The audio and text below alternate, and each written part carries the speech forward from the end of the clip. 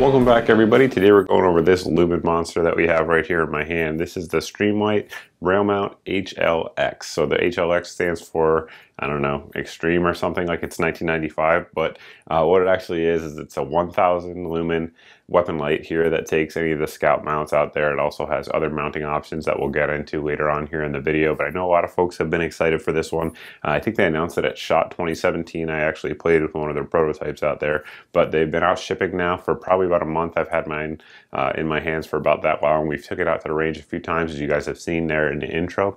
But what we're going to do now is actually let the dogs take a look at it first, make sure they approve of it as always. Then we're going to do some low light beam comparisons with a couple competitive options out there on the market. Come back in, take a look at the features of it, what you can expect with this light, and at the end we'll wrap it up with what I think of it overall.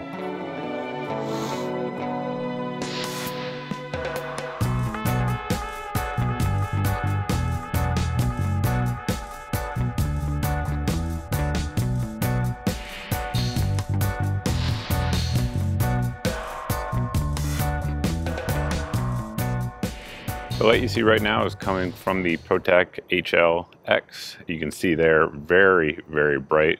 If I turn this light off, my camera is on manual, so it will not auto adjust. You'll see it is pretty much dark out here.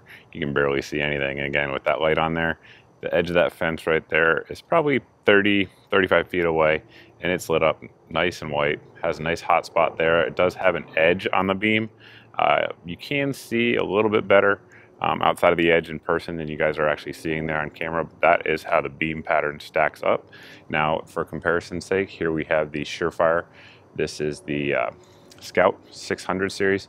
You can see there, again, very nice hot spot. We'll compare it to the HL-X. You can see that HL-X is a little bit more intense in the middle than the Scout over here on the right, but both of them are going to give you a real good output.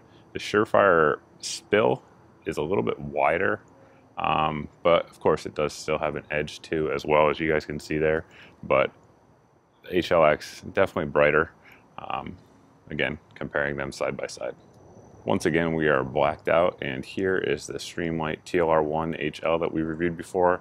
800 lumen weapon mounted light. It's generally designed for pistols, but sure, plenty of people do run it on the rifles. You can see a definite beam pattern difference here.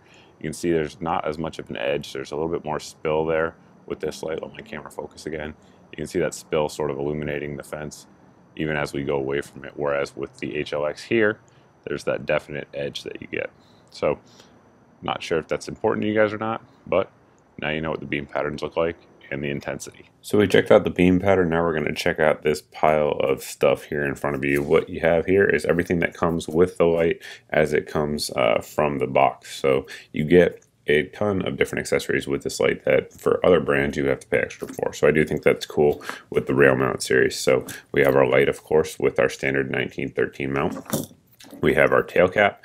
Tail cap here is kind of cool because you can set it up to engage either momentary, or this one here clicks it for constant on. So you have the option of how you want to run it built into this switch, which I think is pretty cool. You get these four rather, I should say, two short, two long straps here to tie down if you want to zip tie your cords down, so that way it's not going to get caught on stuff. You can zip tie it down to your rail. I do like that system. And then we get this little system here which mounts to your 1913 style rail. So basically how it works is you just slide it in under there. First, of course, you'd want to mount these on your actual 1913 style rail. Then you slide this end in. If we can actually do it here on camera, like that, and it's pretty tight, which is good. You want it to be that way. So, and then this would be on your 1913 rail, and there you have it. So that would be your constant on and off, and then your momentary here with that little button.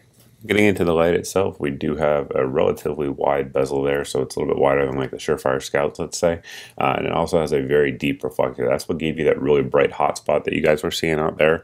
And on that note, I guess we just want to sort of do a quick comparison, because one big difference between the main competitor for this light, which of course in my opinion is this light right here, which is the Surefire Scout, is candela. So there's a ton of different differences, but candela is going to be one of them. This right here, the Scout 600, is going to give you about 13,000 candela.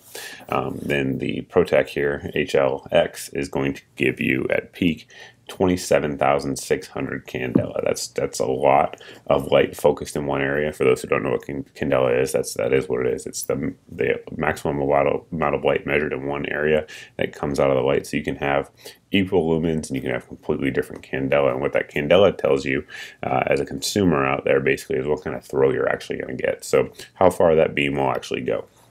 Streamlight here says that this light is rated out to 330 meters. Now, as I've said here in the past, and I'll stand by, generally speaking, you can cut that number in half for realistic engagements. So like if you were going to use it for hunting, you could identify and shoot a hog at, say, with this particular light, probably 150, 175 meters. With this one here, of course, getting about half, you could probably say 100 meters-ish. So that extra throw and extra intensity you're getting out of the ProTac is one of the big differences. Of course, Streamlight, or Surefire rather, I should say, is a little bit smaller and a little bit lighter. The actual ProTac here is going to come in at 6.4 ounces, whereas the Surefire here is going to come in at, I believe, 5.8 off the top of my head, and you can see the difference in the bezel size there. But anyway, I just wanted to mention that, not do an actual comparison, but that is one of the bigger differences between the lights, because I know folks are going to ask that. Continuing to move back, you can see the entire body as well as the tail cap is made of aircraft grade aluminum. It has a nice anodizing all the way around. We have those little cooling fins here up front, but of course it still has that hot warning on there because these lights will get hot when you leave them on for extended periods of time.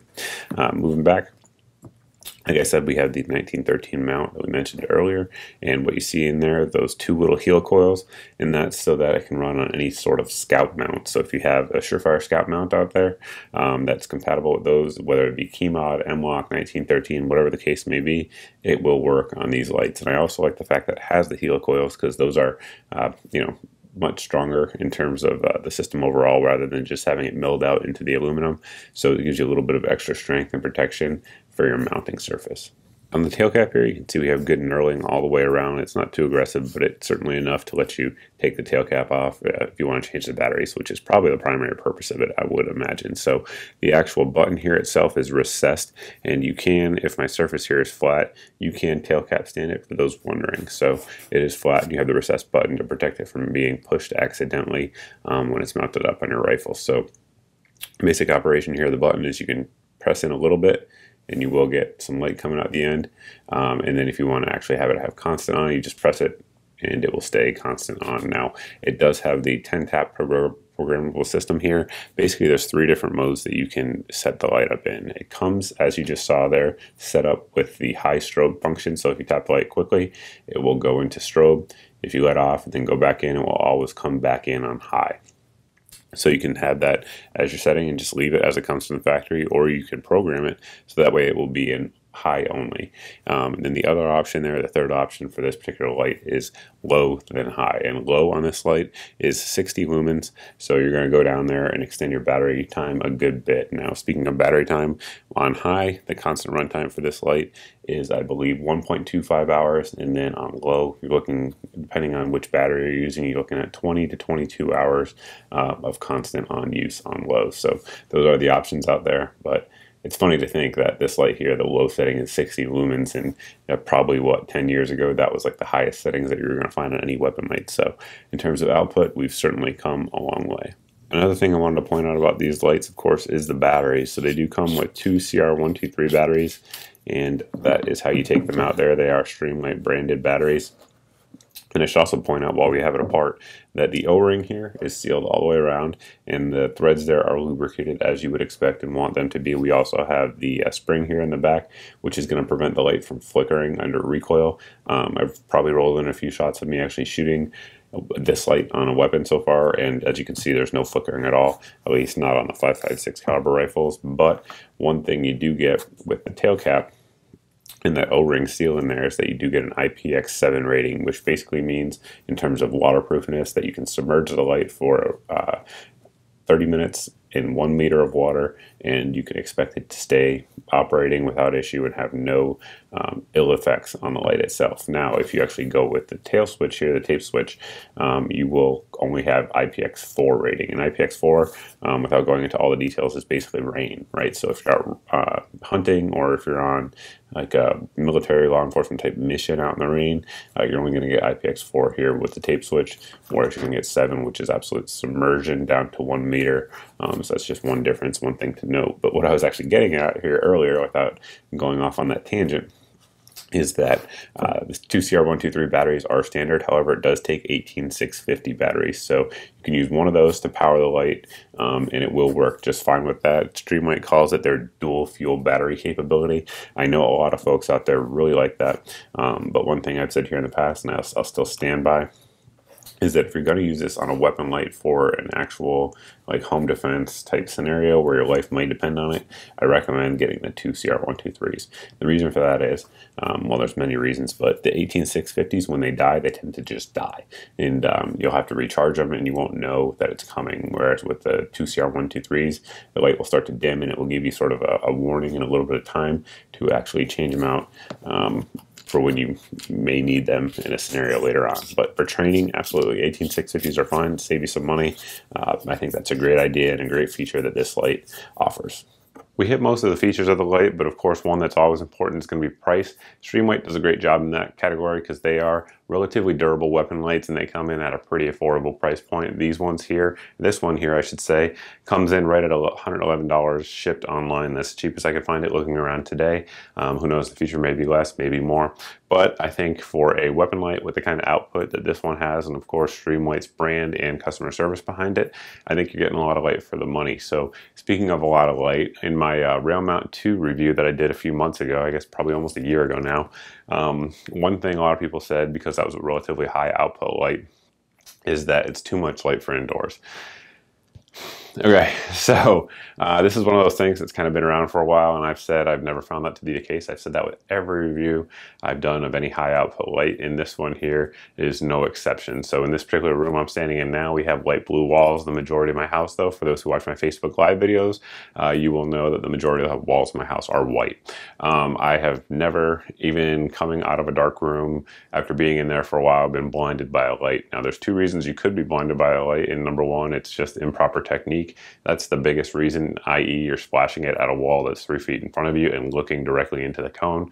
That could cause perhaps some temporary blindness, but of course technique matters as much as anything else. It's a software issue, in my opinion, for most folks, rather than a hardware issue. So do you need all those lumens? No, absolutely not. Are they nice to have? They can be sometimes.